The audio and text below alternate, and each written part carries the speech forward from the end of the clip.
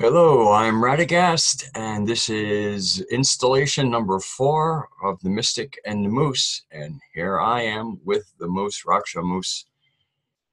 Hello. Uh, Hello. We're playing Click Wars already. yeah, I'm sorry. Your competence created a conflict with, I don't know, my desire to be a good moderator. I appreciate it. How are you doing this evening? I'm doing well, especially given, I guess the topic would be uh, post-eclipse decompression. Good choice. Good choice. Yeah. The eclipse was definitely an event for a lot of people, um, for one reason or another. And for some of us, immediately during and after, a lot of things have transpired. So tonight, I guess we're going to be discussing a few of those events and some of the thoughts, ideas, sites, points of references. Yeah, try to make this a little personal, but trying to see the collective ramifications. Yes. Okay, so one of the things I'd like to presence is our friend Adam and his comment that he had made about, for him seeing it. Again, we sharing visions, and that he saw the eclipse as the water breaking on this cosmic event of September 23rd, 24th, when Jupiter emerges from the belly of Virgo. And I remember when he said it, I listened to everything, and I said, okay, let me see, because from my sense was the water breaking actually at the full, right after the full moon on the 7th. But I'll be darned if one of the kind of most telling global things going on post-eclipse is how much flooding there is. I think it's Mumbai, I think it's Manila, and Houston, just to name 3. I think there's like 4 or 5 others. I remember I recently read a list of notable flooding, and it was at least 7 names on it. I tried to locate it before the show, but I couldn't find it. So I went, man, that's serious water breaking. Yeah. And then we saw it occur. Now, beautifully, Houston residents seem to be responding in a really great community fashion and helping each other out. And during a time when most people say, well, who did you vote for type of stuff, that's not part of the discussion for volunteering and helping. And so I don't know what's going on in Manila. I don't know what's going on at Mumbai. But, speaking from an American point of view, so something very, very cleansing about the right now, the aftermath, at least from the human beings. The government, we're not going to talk about. We're talking about human beings here and the impact this has on the collective. And it seemed to me like there was, I'm hoping there was a real washing away of a lot of just the needless crap that becomes part of our patternings, our speech patterns, even maybe our assessment patterns. And just finding out that they're almost like dirt on our glasses or something, that, there's something important called each other, humanity, human to human, taking care of human to human. And that, that was temporarily cleared, and now they're seeing it. And I don't see the glasses muddying up so quickly or so easily, might be the proper word. I've used a phrase for a long time in my repetitive speech, which is those that see it, those that don't. And I use it enough because, in enough different ways, enough different cycles, because it has relevance to a variety of different things. And one of those is, I have a strong belief that when we're born into this world and into this place, that we see so much more than our adult selves allow us to. And that's a great deal to do with, because of basically the veils that we either have placed over our eyes through how we're raised as a child, our experiences before we reach the age of consciousness, or the age of accountability, basically the age where we can make our own right or wrong moral decisions. And for each person that's different, that age. And from there, it is a combination of, some people do put veils on us. Some of them, most of them we accept, but a lot of them we allow, we put on ourselves. No, we're not going to see that. We're not going to participate in that. We're not going to accept this as truth or reality. And what I've seen is a lot of people are starting to take not only those veils off, but a lot of those essentially veils off of their ears too. And it's starting to see the oneness, and not just the oneness singular, but the wholeness, the harmonics of how everything comes together. The individual comes together to create the whole, the unit.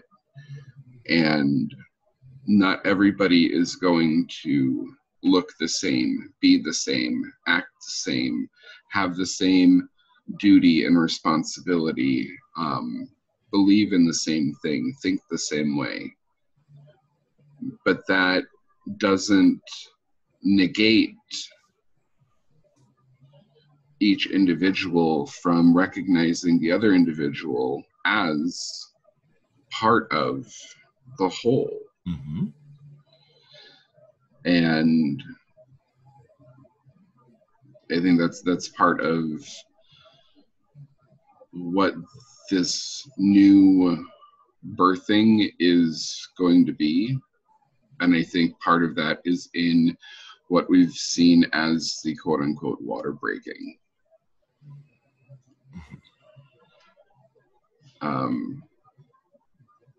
It's kind of one of those treacherous topics to talk about, because people feel a lot about a lot when it comes to any kind of tragedy or event that affects the lives of so many.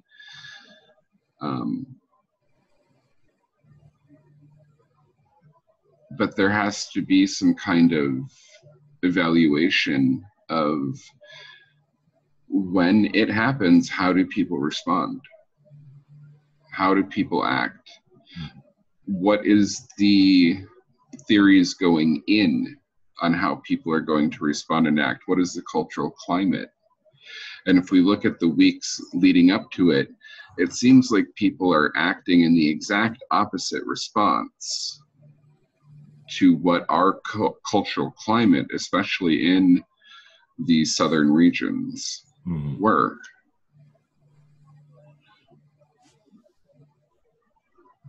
It seems like there's been a bit of a shakeup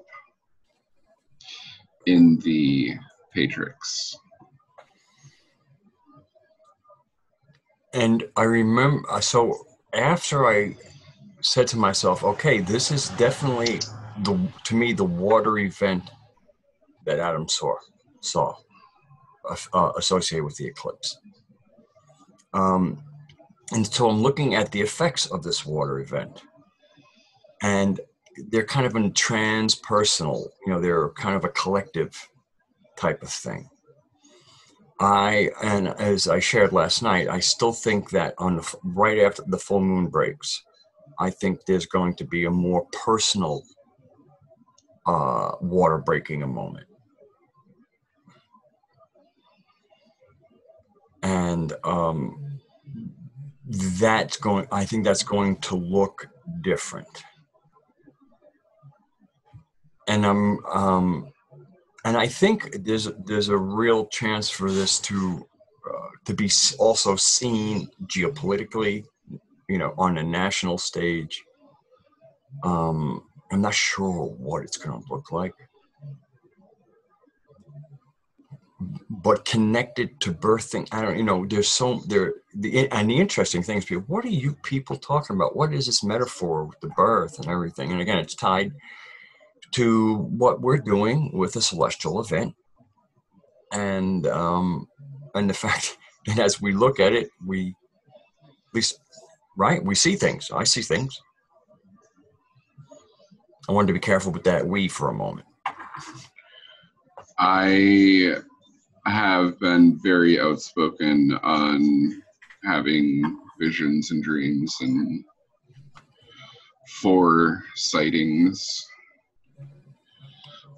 So I'm not afraid to be subjugated to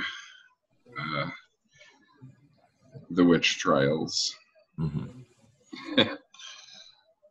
And then I also, I think I shared with you last night, and see in many ways, there's like one kind of symbolic or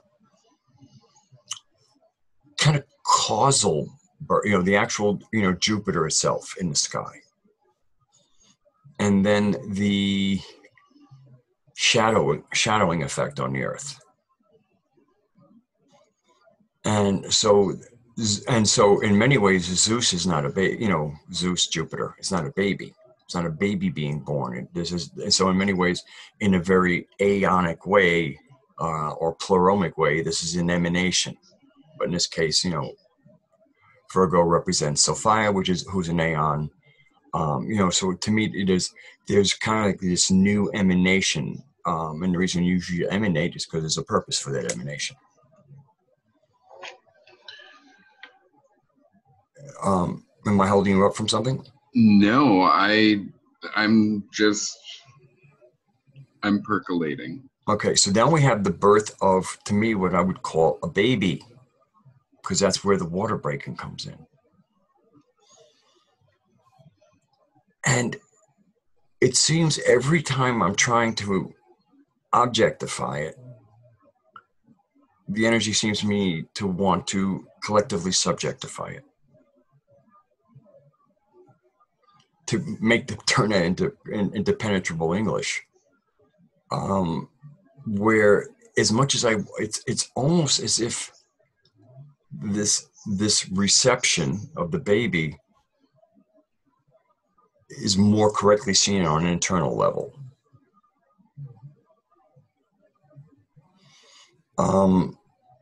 Whereas Jupiter in the sky we're going to see, to me, more on like a structure, system level.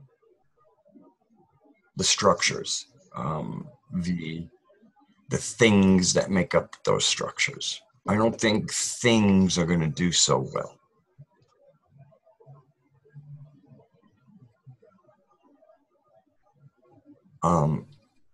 And as a human being, I don't put myself in the thing category.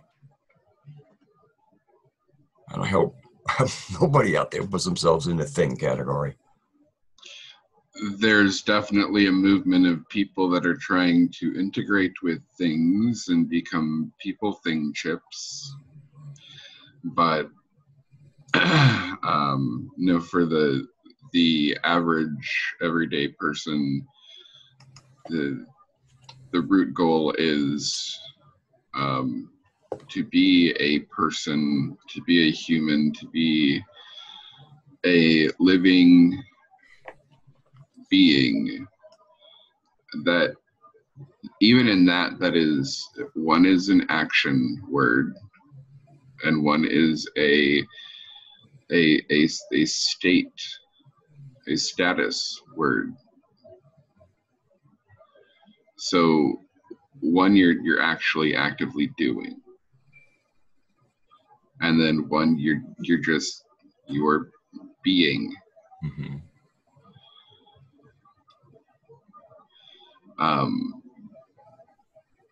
There's it in that there is a balance that is missing. There's a lot of people that do. They believe they're all about the living aspect, whether it's collection of things and mementos and products, or going on adventures and testing life, or even the just monotony of being about the doing of. And then there is the other extreme of just not doing anything, but just being. And we can see this from anything of 100% absolute meditation, which, okay, I'm not going to judge. If some people need to do that to keep the walls of reality from collapsing, then that's what they need to do. But there are other people that simply take advantage of the I'll just be and let others do, when they're damn well capable of doing. Mm-hmm. And it's not just on a physical level. Right. It's on an emotional level. It's on a spiritual level. And part of this birthing, again, is you're talking about it being a personal thing. And again, this year being tied very much to judgment. What I'm really seeing is, when it comes to 8s, it's the life, death, and rebirth cycle over and over and over again. Mm-hmm. And there's something about lessons only being able to be learned when it personally affects someone. So we have a group thing that challenges us, and we are tested, and our grace and compassion endures.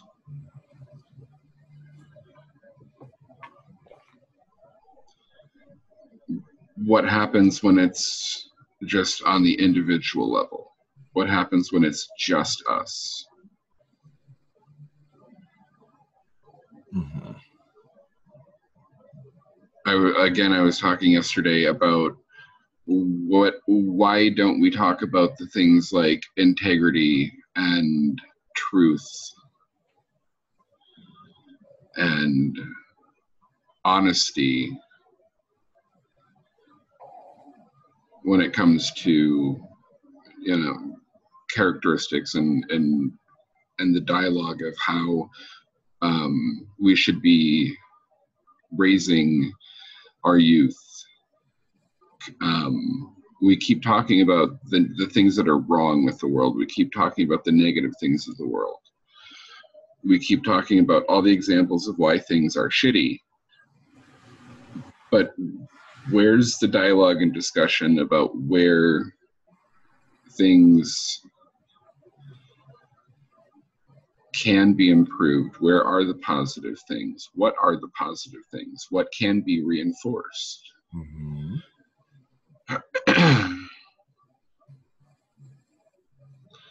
And then we kind of circle back, and when people wonder why are things out of balance,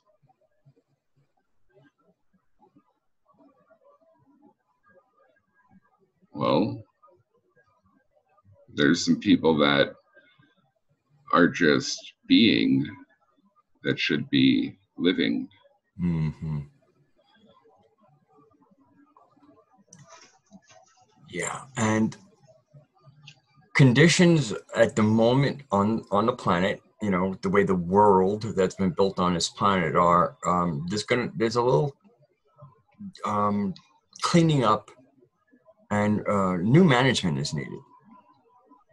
Seriously, new management, and top down from some distant place. No, to make, you can't throw a tomato at them. I don't want them making decisions for me. Yeah. You got to live by the rotten tomato rule.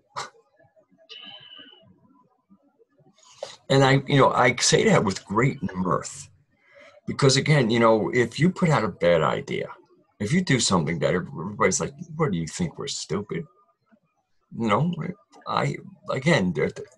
Some fetid produce is, to me, I think it has a humorous way.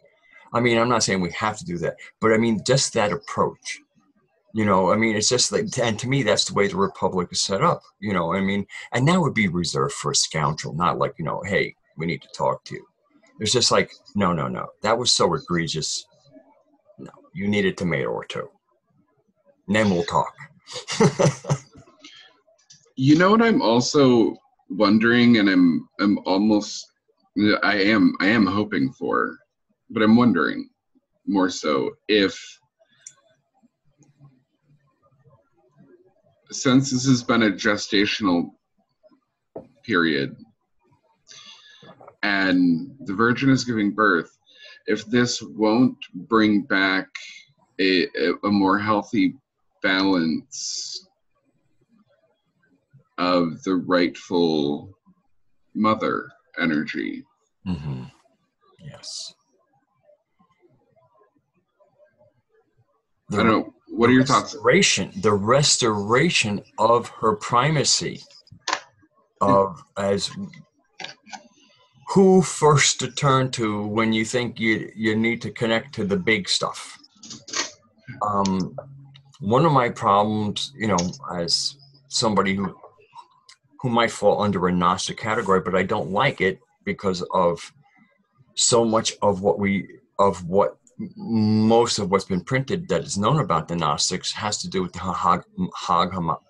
Nag Hammadi texts, which is, to me, largely a Gnostic world in turmoil, losing its shit, losing its religion. And, you can pick little parts out, but anybody trying to go into that without having an idea of the mysteries that fed into that, and the real lifestyle, how community was built, how important shamans played, and how there were different roles for that. Not every shaman was a sky watcher, but the sky watcher and the shaman would be conversing. And together they would bring together their talents to try to bring meaning to the community, bring their community into a living, dynamic planet connected to a living, dynamic cosmos.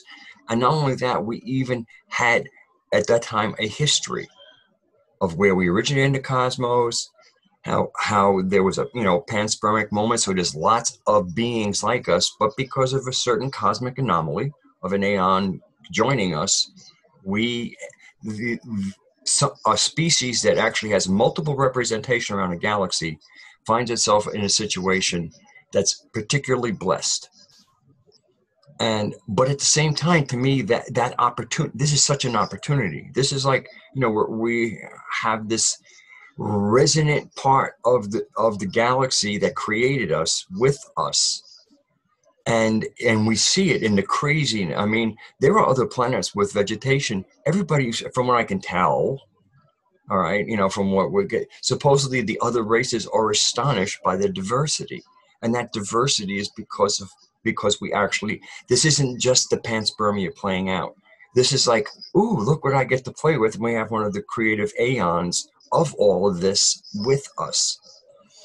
The ancients knew this, and it was doing. The more formalized these schools got, the more the more they started becoming accepted because of what they offered in the way of basic, mathematics, geometry, basic masonry, house building. The skills. These were called the lesser mysteries.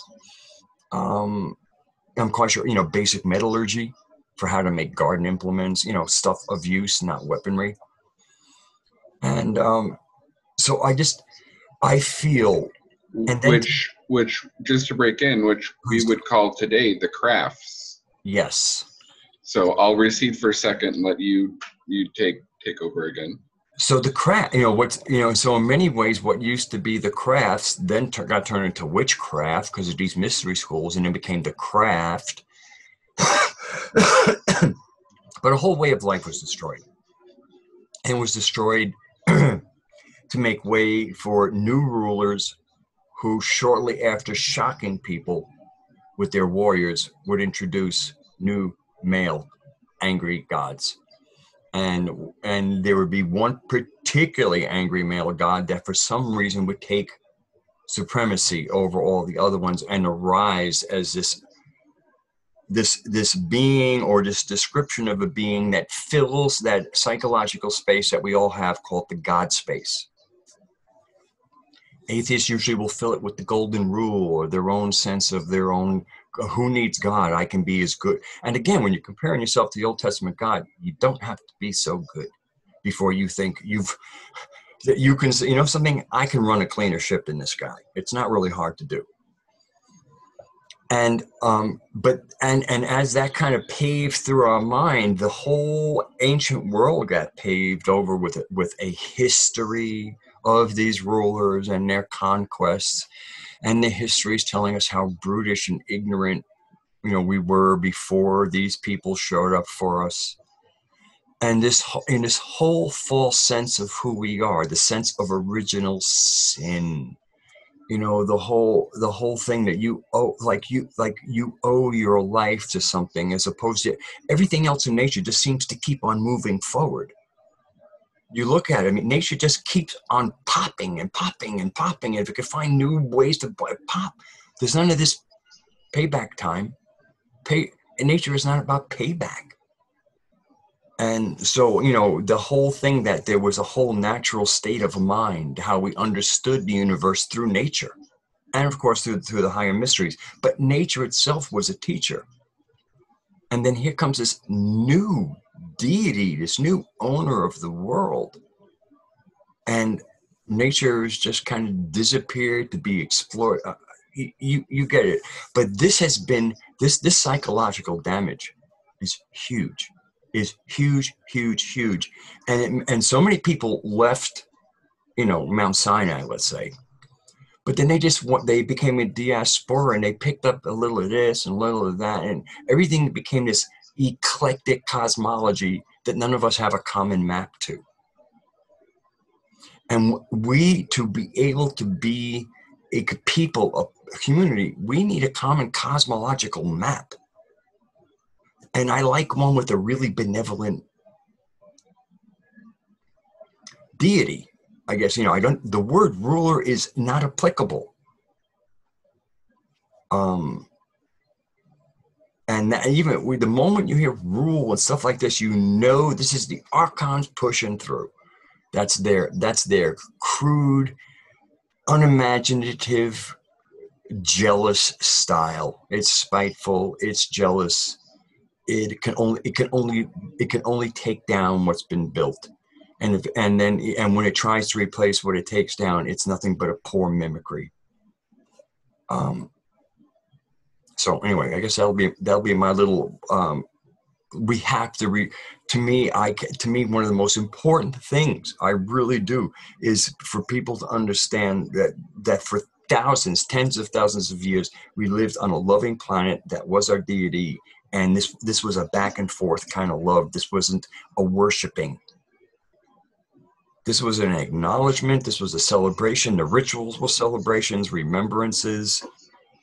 The cosmology gets told in a short, over and over again. So everybody remains connected. And by the time you get to the Gnostic, everybody wants to get back to the pleroma. Where we started. Everybody's, we'll get back to the pleroma. It's just like, look, I know the place has been trashed, but it's really just the crust. It's really just the crust, and much of that crust is in here. And if you can just break that initial crust, reconnect, you find it affects your behavior. And that affected behavior will not support this bogus Patrix world.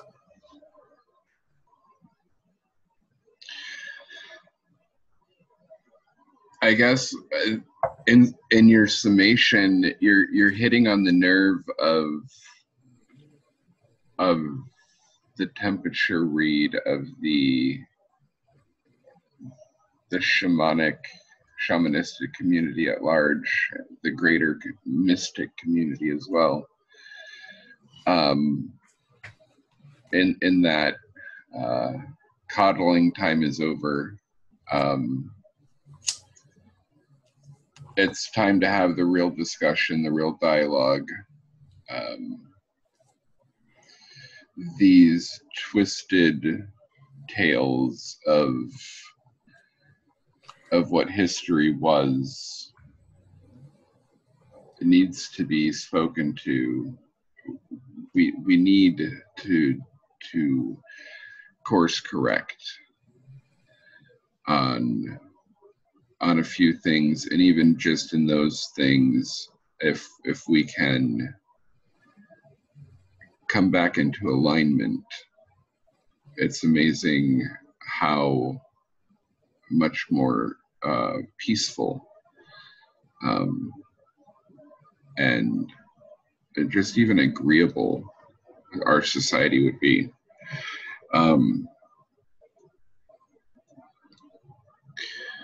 This concept that the only things we can't do are the things we tell ourselves we can't do, because we are putting limits on ourselves.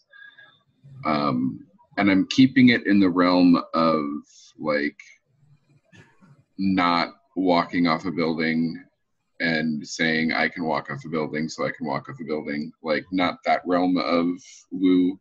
Mm-hmm. But so many times when we're working with each other and the words or phrases I can't come up. Mm-hmm. I can't do that. It's too hard. It hurts too much.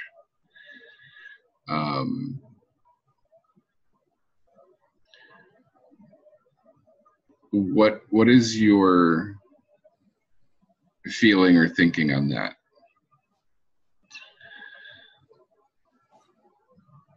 Do you know something? You just ask the last part of the question. Okay. Please, I'm sorry to do that. No, that's fine. Like when we're in a group, we're working with someone, and the I can't, or I don't want to, it hurts too much, all those kind of things. Like, what's your opinion on that? What do you think? What do you feel when you encounter that? Well, I usually wait for how quickly the response comes. An immediate response is a curious response, because to know thyself, I mean, is not something most of us are really proficient at, and then even if you do know yourself, usually you give yourself a moment or two to give an answer, especially something you're going to say you can't. Mm-hmm. When you say you can't do something, you should be able to say that from a point of integrity and honor about what you can do. Mm-hmm. In other words, you are aware of what you can do. That's why you can say, I can't do this. It might have even been you've dabbled in something.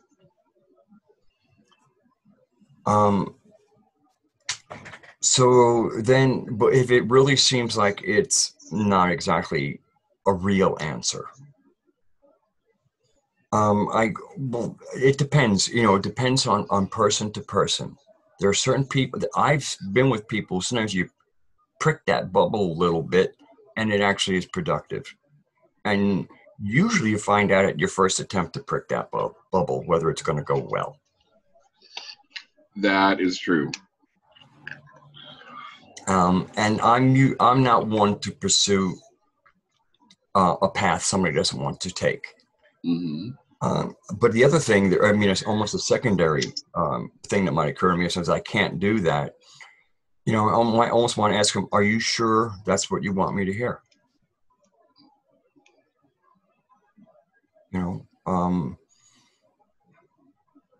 Because we're all taking inventory. Mm-hmm. And, do you wish to participate? And again, to me, the fact that somebody said they can't, but I can do this. To me, that's a natural replacement for somebody who's trying to hold on to their honor and integrity. If you care about honor and integrity, and I'm not talking about silly knight's honor. I'm talking about the honor of your sovereign, divine being that can be counted on to be honest, even if you're a jerk. Mm-hmm.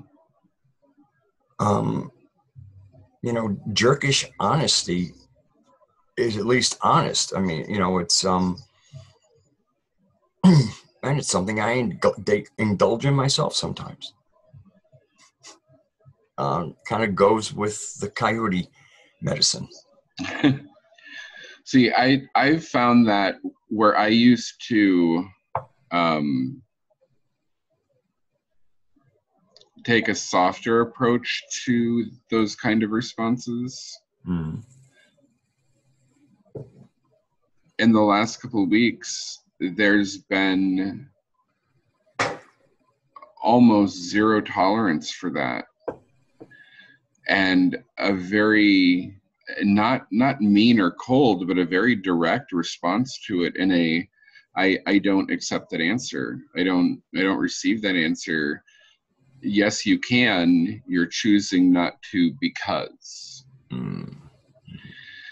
And it's changes like that, which I'm getting a lot of feedback from other people that work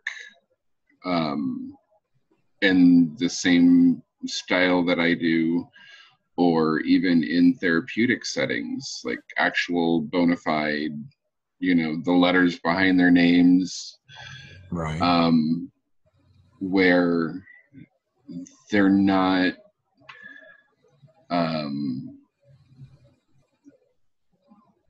hand-holding. And it's all started after the eclipse. Mm-hmm. Mm. From several of the licensed ones in the more formal settings that I'm not able to have as deep as conversations that I would like to, their response was, it was almost like and this was two separate responses that were, and paraphrasing because they're almost identical. It was almost like a switch went off, and the no bullshit meter was just full. And there was an urgency behind, just deal with your shit. We can't play around anymore. Right. Yes. And the conversation around, it's, how do you politely tell someone I cannot spend my time and my resource on you because you're choosing not to do your work. Mm-hmm. You know, and for a lot of people that seems very mean, even if they're not the ones being told sit down. Yeah. I noticed that people being offended for others. Yes. And that's I don't even know what to say about that.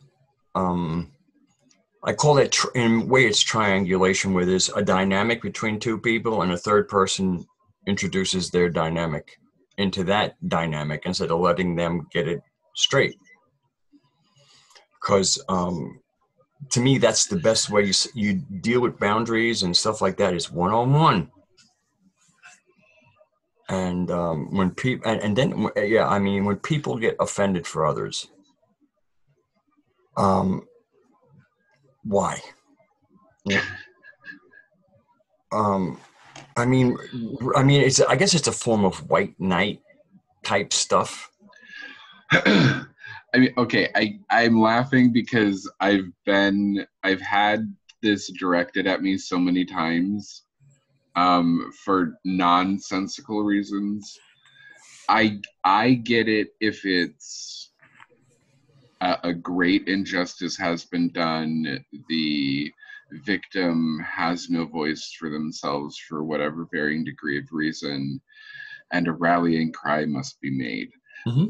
Those situations are fewer and far in between than the cacophony of caterwauling screeches from triggered individuals feeling the need to take out their own damaged fuckery out on other people by feeling triggered for other people and using their most often very loud voices as some kind of sick stand-in for another person that doesn't need a loud cheerleader. Yeah. That's probably in my top 5. Like,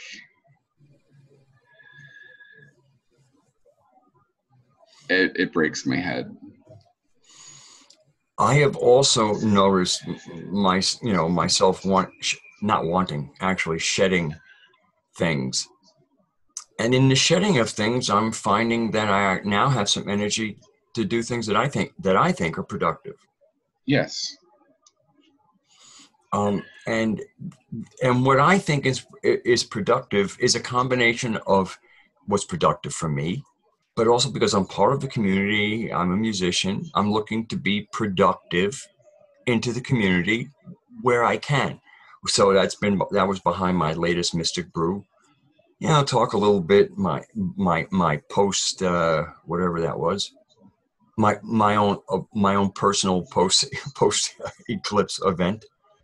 And then they share some music, and I had some people, they liked the pictures, and so I'm going to put up I'm going to put up a nice little package of those 2 songs, really well presented, so it's kind of like a nice thing. But it's largely because there seems to be like a good push-pull to this where the same energy that makes me want to get rid of what is just dragging me down or not really good use of my time. Mm-hmm. And a lot of that time is helping other people, but then I'm looking at what I'm helping them with and what is that doing? Mm-hmm. And so again, this isn't slash and burn. This isn't cut the tentacles, or this is just like you're looking kind of like on your calendar, and you're going, this part on my calendar takes up like this much time, and the fruit is I'm tired. Mm-hmm. I have some happy friends, and I like that. But again, I'm also saying, okay, so they're happy. So we all have this product, and what have we done? And so, and I don't know what putting out music will do, but first of all, it's joy for me. People seem to like it. And part of this doing something new, rebirthing ourselves, I think I want to contribute to the soundtrack. When we grew up, it was Crosby, Stills, and Nash, like when I grew up, and, Beatles, Rolling Stones, Elvis Presley for early, but he was still around. It was just, we had a soundtrack. And to me, the Uncle Butchie lends an ambiance. And there's no anthem thing going on here. And I think we've grown up past the anthem. I think the anthem at every level, whether it's a rock anthem or a national anthem. Please. I mean, look, I know what it feels like. It feels good. But it's really interesting how, I don't know, that can become its own activity that really doesn't produce any fruit other than while you were doing it certainly felt good.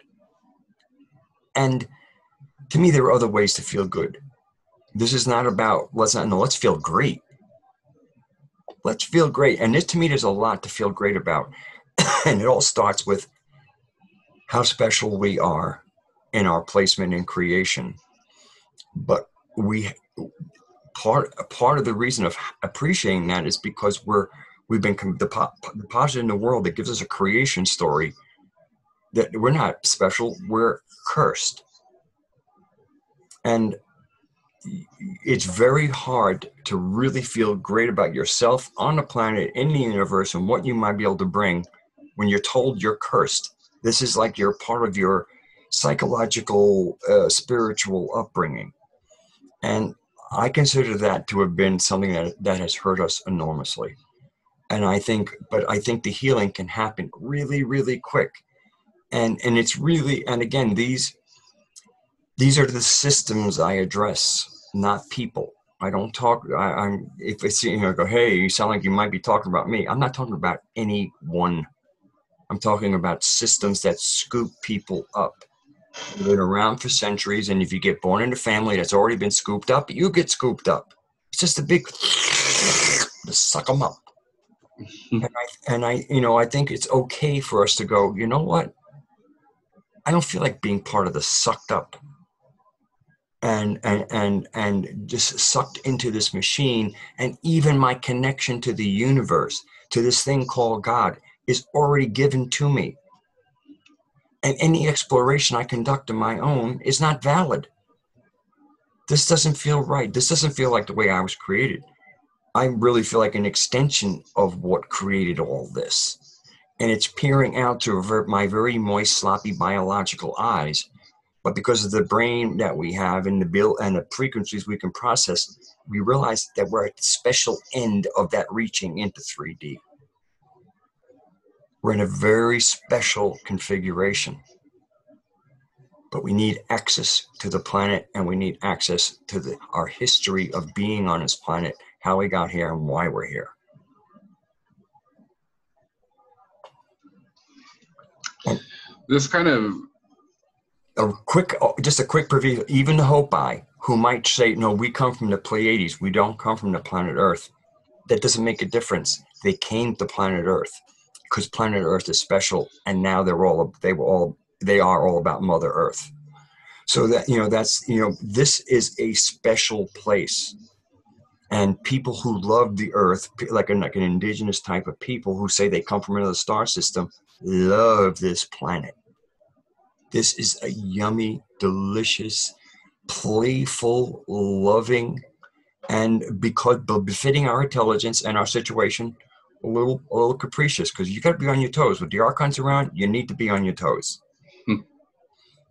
I mean, nature gives you little hints. We don't actually have to deal with predators per se, because we can set that up. But I've always said the supernatural and the natural are just really the same thing. So if you look out in the jungle and you see things that look like, oh, it's good for me to either go in there with some skill or stay the fuck out. That's kind of like the next dimension. Uh-huh.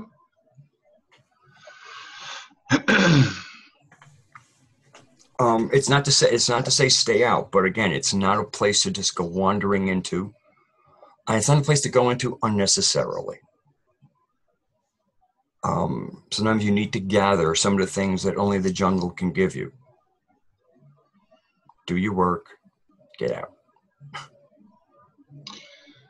There are so many times that I am called to physical locations, like wherever I live, to help close some kind of something because someone heard it was a good idea to burn a whole bunch of sage in their house or do some kind of cleansing ritual, something, and they had no idea what they were doing. And sloppy intent. And then they're wondering why, the sage is unanchoring everything in the house and everything in their girlfriend and everything in them. Yeah, to use the sacred without respect can have some blowback because you're dealing with intelligence. And that I don't say that in any way to sound like elitist or, higher than thou. But there are reasons why there were particular individuals in the tribe, in the cultures, in the communities that devoted their life to understanding particular things. Mm-hmm. It didn't make them better than the tribe. It did make them essential to the tribe, just like any other member of, functioning member, participatory member of the tribe. Yeah, and just the last closing thought of that, again, it cycles back to what I keep saying. Everybody can do something, and each something is as valid as the other. No, I think sharing these things, some people are like, oh, you think you're whatever. Sharing is sharing. I don't see anything snooty about sharing. It's kind of like you put something on a table. If you need it, take it. If you don't, leave it. Don't complain that somebody put it there and then because you already have it, you're now offended.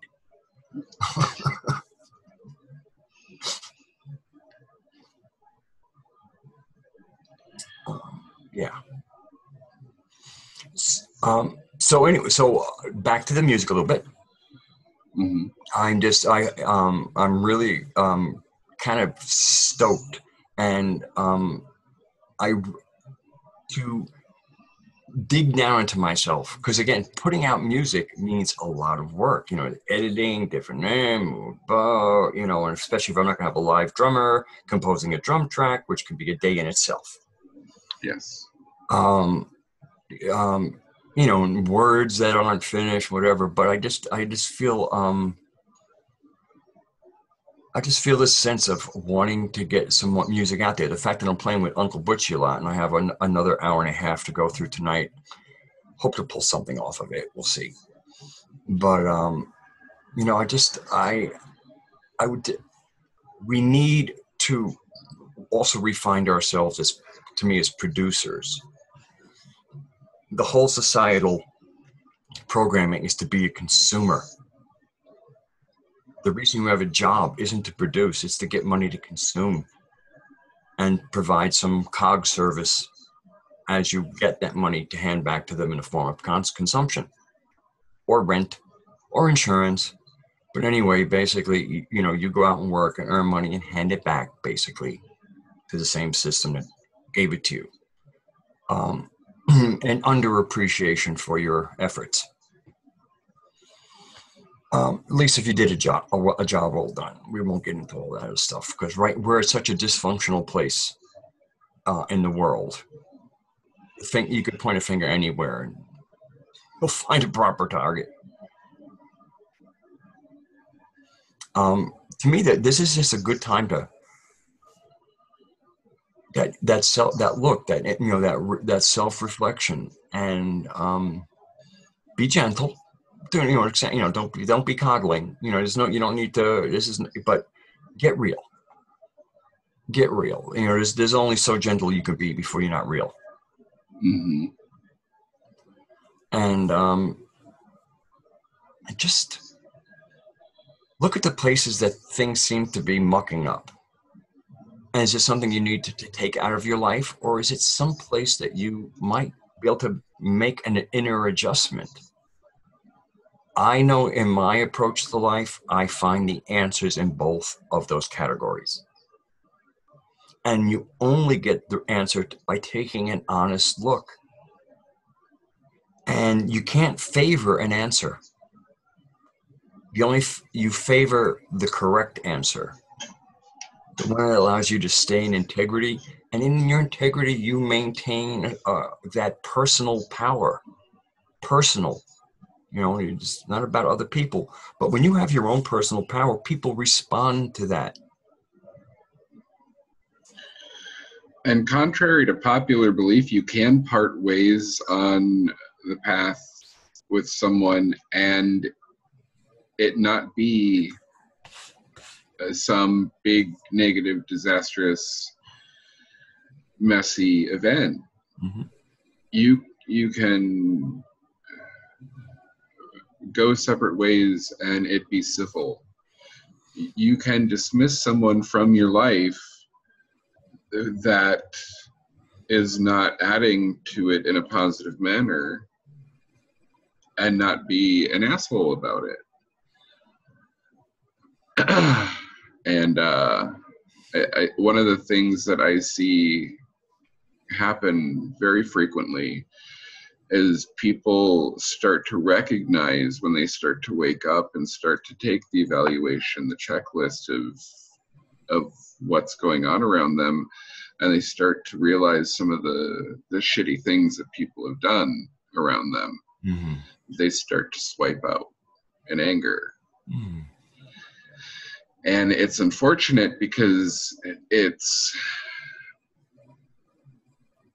you're having this waking up of, time to clean house, and instead of allowing it to be a truly purifying process, that toxicity still gets in.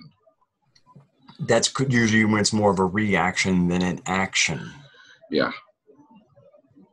And go ahead. And sometimes, in thinking of, how to tell people that, I just don't have the time right now to invest the energy.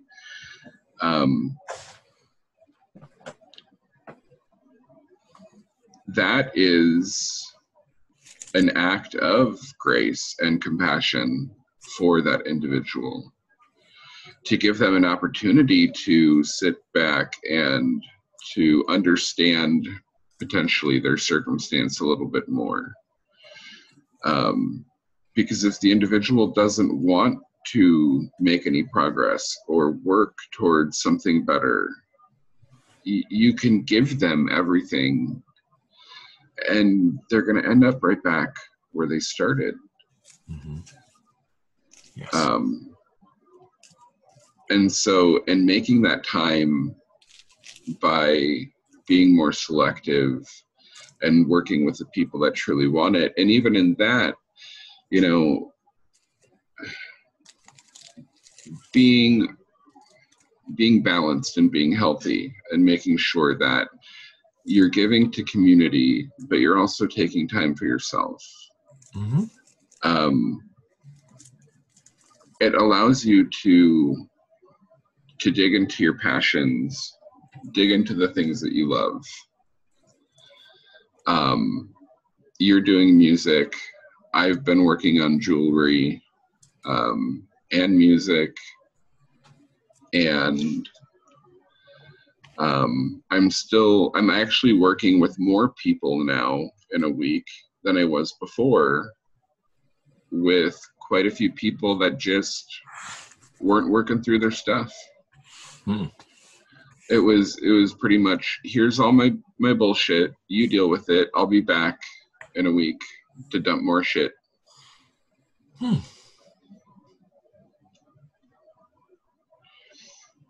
And I don't particularly feel bad for saying I don't have time to work with you.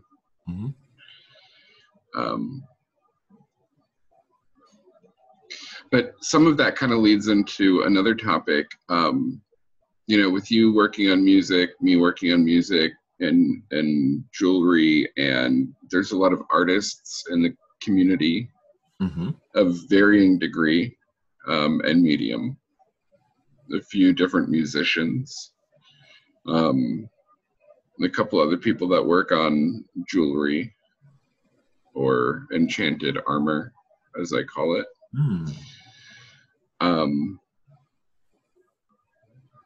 I was sitting back and I was just kind of taking notice of the art in community. The passion and fire of the craft in community. And we had a brief little, dialogue on that. And I think it resonated with you a bit too.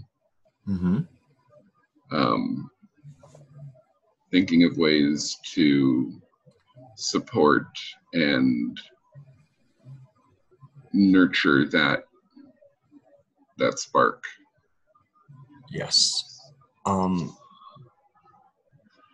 know somebody who is known, I guess, is niche to some, speculum to others, and Mama Dini, if you're on Minds.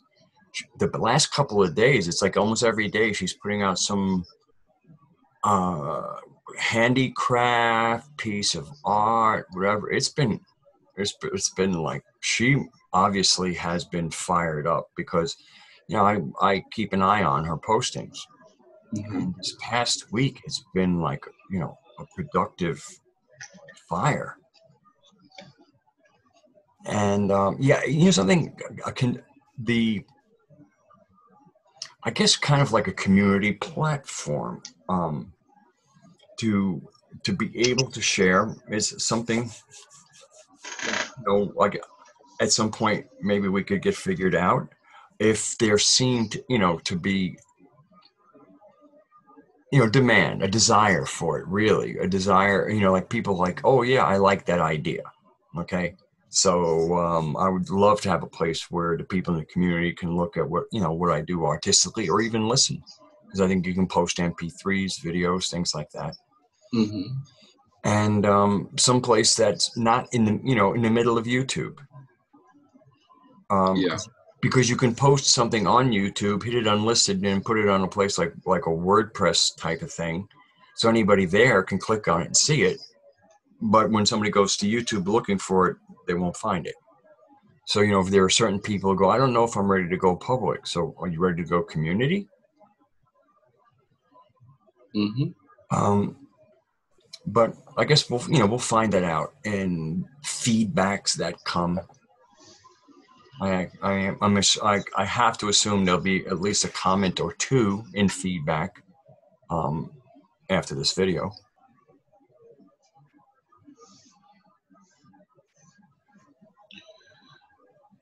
And I think that fits into what you were touching on earlier about being producers and not just consumers.